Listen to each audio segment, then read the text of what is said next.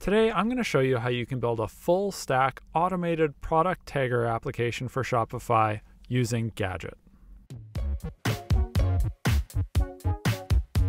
I'm going to build an automatic product tagger that's going to allow merchants to enter keywords in an embedded front end.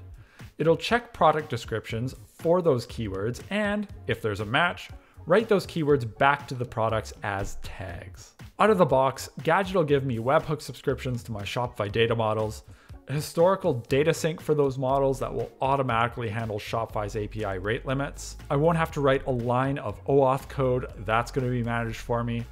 Gadget will also take care of Shopify's session token management and app bridge setup in the front end. Let's get started. Let's get started building our product tagger application. I'm going to create my new Gadget app. I am selecting my Shopify app type, and I'll give my app a domain name. I'll just call this auto tag products and get started. And this will build my new Gadget app for me. I've got my Postgres database here. I've got my serverless node backend and my React front end powered by Vite. The first thing I'm going to do is connect to Shopify, and this is going to handle a lot of the Shopify boilerplate that you experience when building Shopify apps. I'm going to connect through the partners dashboard because it's much more versatile for the reasons listed here. And I also want that embedded front end for this particular app. So I'm going to go to my partners dashboard. That's partners.shopify.com. I'm going to go right to my apps page. It's one of my frequent flyers, so I've got the link ready to go. And I will create a new app and then create an app manually and give my app a name. I will call this Auto Tag Products. Once this app is created, I can copy this client ID and secret back to Gadget. So I'll do that now. So there's my client ID. And here's my secret. And I will press continue. On this page, I need to pick what Shopify API scopes and data models I want to include in my app. Because I want to read my product descriptions and then write tags back to my products, I need my product read and write scope, and I will select my Shopify product data model. I get a setup summary that's showing me what I'm going to be getting when I complete this connection. So this connection does include webhook subscriptions and a historical data sync that manages Shopify's API rate limits for you. So I can see these are the webhooks that I am going to be subscribing to. That includes all of my product webhooks. These are the access scopes I have selected, and these are the models I'll be able to sync data to. And the key one is the Shopify product here. Shop and GDPR requests are going to be added automatically for you. I'm happy with this setup, so I'll go ahead and press confirm. And now I need to copy this app URL and redirection URL back to my partners app.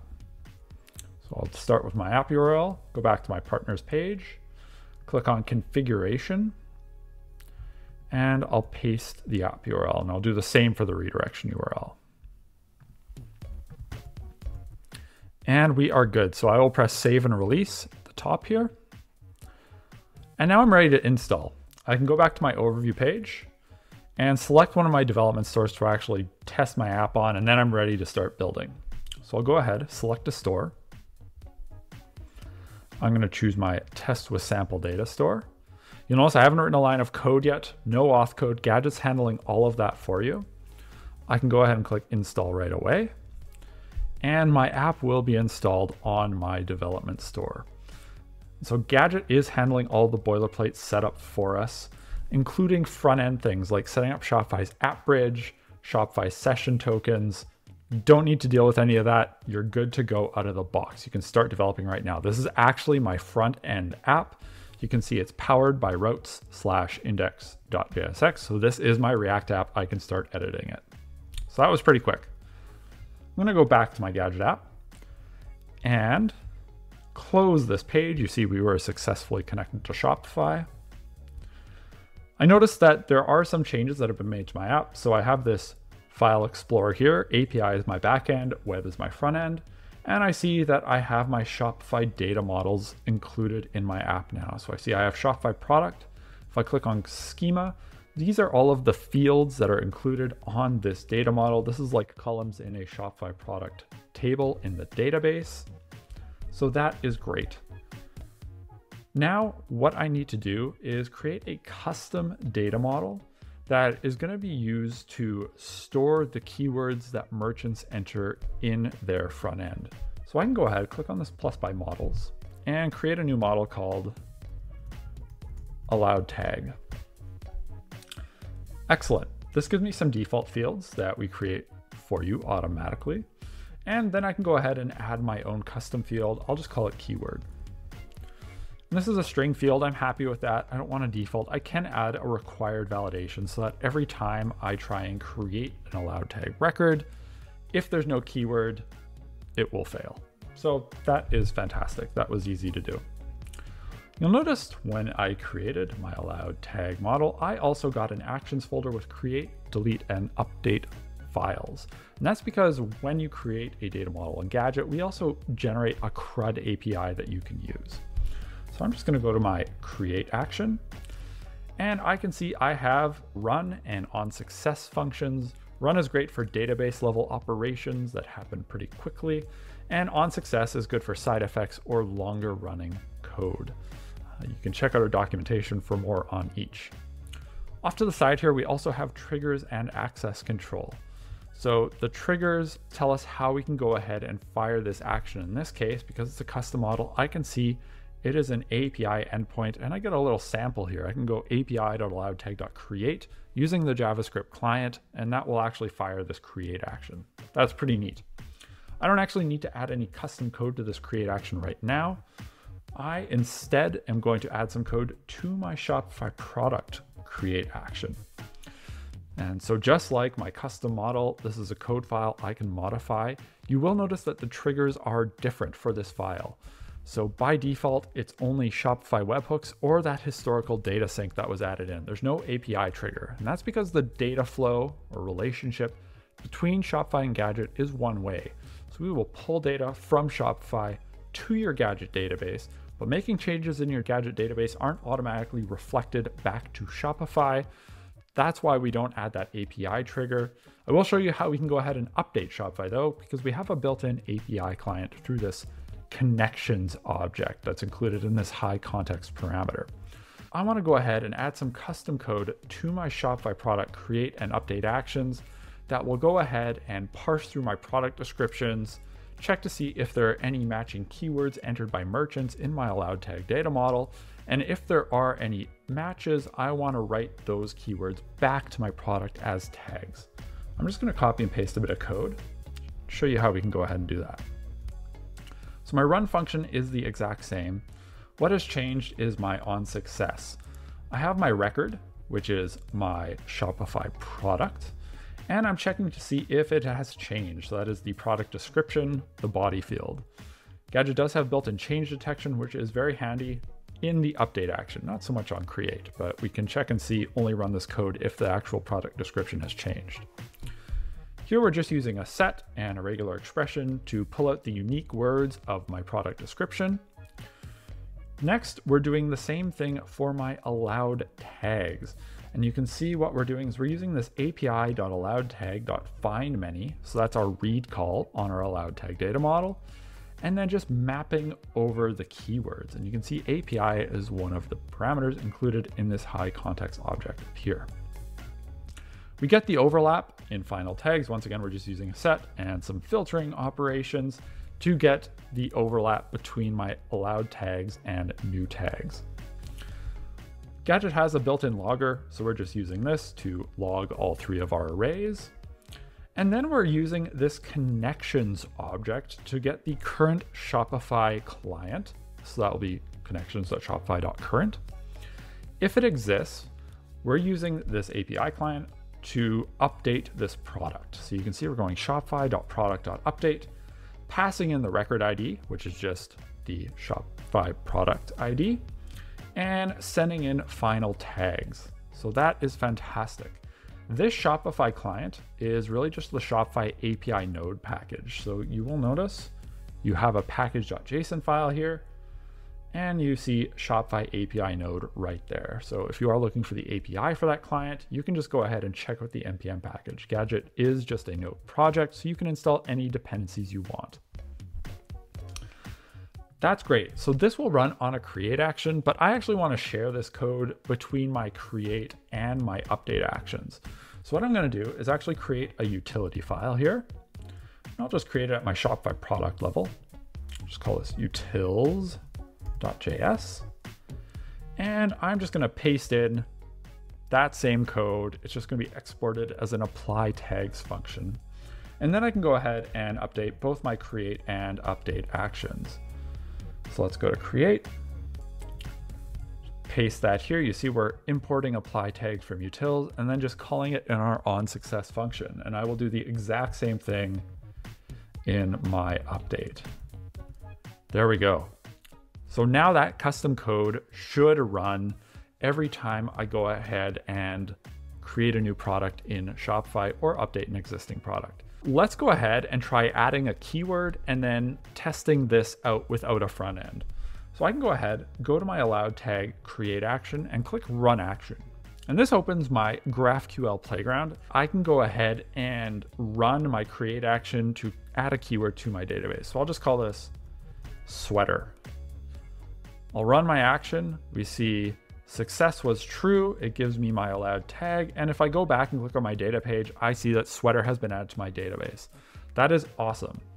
Now what I can do is go over to my store admin, click on products, and I will add a product just called sweater. This is a cozy sweater is my product description because we're parsing my description, not my title. I need to do that. I can go ahead and save this product. It'll fire that product create webhook, and that will run my custom code and add that sweater tag to my product. So if I go back to gadget, check the logs, I see we get the log applying final tags to my product. Final tags has the sweater object. And if I go ahead and refresh my product page here, I see that it is tagged with sweater. So that is fantastic. Now I can go ahead and build a front end in order to actually add these keywords. I am once again just going to copy and paste some code and very quickly walk through it. My front end is in my web folder. I have some default things set up, including an API client that is specific to my app. That's auto tag products, which is pretty groovy. That's how I'm going to call my backend API. I have my main app and routing set up in this components app file. And in routes, I have index and about pages. So I will just paste over my index. If I go back to my store and go to auto tag products, we will see our new front end. I get this permission denied error, which is great. This appears because when I added my custom model, we're not automatically going to give merchants access to that model's API. So I actually have to go ahead and enable access on that role. I can go back to gadget, go to my access control folder and click on permissions. And then for the Shopify app users role, that's what's going to be granted to merchants in that embedded app context. I can go ahead and give them access to my allowed tag API. So now if I go ahead and refresh this page, perfect. I see sweater is there. So I can go ahead, add some additional keywords. I can go ahead and delete keywords. That works great. Let's take a quick look at the code and see how it works. Go back to my index page. So you can see I am using my API client, got it imported down here. And this is just built with standard Shopify Polaris components. When you create your Shopify connection, Polaris is installed automatically as well as Polaris icons, and you can use those in your app. I'm using an AppBridge React component, the title bar. And I'm also using some hooks from the Gadget Inc. React package. So this is just useful hooks that you can use to interact with your API. I will very quickly walk through them, but check out our documentation for more information. I can use the useFindMany hook on my allowed tag model to read my existing tags. That's what is powering this existing keyword section. I get data, fetching, and error. Data are my return tags. Fetching is a Boolean I can use to show a loading spinner. And error are any errors I encountered. We saw that when we hit that permissions issue. I also have a use action hook, and this is what I'm using to call my delete action when I go ahead and click that X on the tag in the UI and it removes them. And I fire this with this delete tag function. So I also get data fetching an error as the first returned object, and I get a function that I can use to actually call this action. So you can see I have defined this remove tag callback, and in it I am calling delete tag and just passing the ID of the tag to delete. That's all that's required to make use of that use action hook. I'm also using use action form here, and this is just a handy little wrapper around the React hook form library. I love use action form because it's managing all of my form state for me. You notice I don't have any React use state hooks. My entire form state is handled by use action form. So I have a bunch of different pieces here. The important one is submit, is I have this submit built in, and I am just calling that on my form submit down here. This is just a Polaris form. I'm also calling reset to go ahead and empty my form input. Because Polaris is a controlled component library, I'm also using this controller that I've imported from my Gadget Inc. React package. I'm setting the name to keyword, which is the name of the field on my API.allowed tag model, passing in a control that I also defined as part of my use action form hook. And in the render function, I am just drawing a Polaris text field, and that's all that is needed. That is what is powering this front end. So that was an end-to-end Shopify app build using Gadget. I can go ahead and I can make this multi-tenant if I want. We do have the ability to check out a written tutorial if you want to build a public app for the Shopify App Store. As it is, this app would be good for a custom app developed for a single merchant.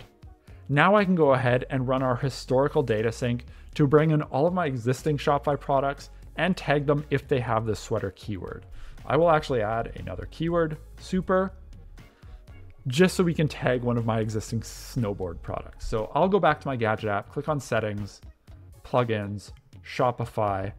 I'm going to go to installs, and I will click sync. And this will sync all of my historical product data into my Gadget app. It is successful. If I go and check out my Shopify product data, I see I have all of my products here now. And if I go to my products in my store and I check out my complete snowboard, I know that this has super in the description, and I can see it has been tagged with super. So that works for historical products as well. That was our end-to-end Shopify app build. If you have any questions, check out our documentation, including the written tutorial for this app, and ask in our developer Discord. Until next time, I hope you keep building more and coding less with Gadget.